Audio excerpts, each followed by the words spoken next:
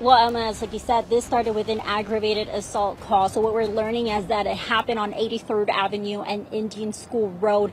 And we're told that the victim of that aggravated assault was held at gunpoint. So now behind me, police were able to then follow the suspect here to this neighborhood near 91st Avenue in Glendale. So the street you're seeing where it's turning into, that is Pepper Tree Lane.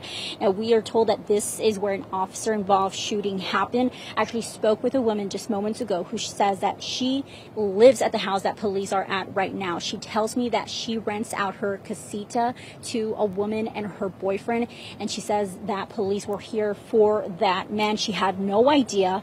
She says that her daughter, who is still with investigators right now in her early 20s, is the one who probably had seen the shooting go along. So investigators are speaking with her daughter right now. She's shaken up.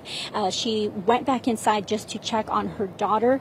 Says that she might be right back to see if she's still up for talking. But she said that's what she heard. She just heard a lot of noise, and it turned out to be that police were heading to her home. Now, on her way here on Glendale Avenue, we did see that there was a tape on the other side of the wall, which is a brick wall on the street and here dividing the neighborhood and the main street.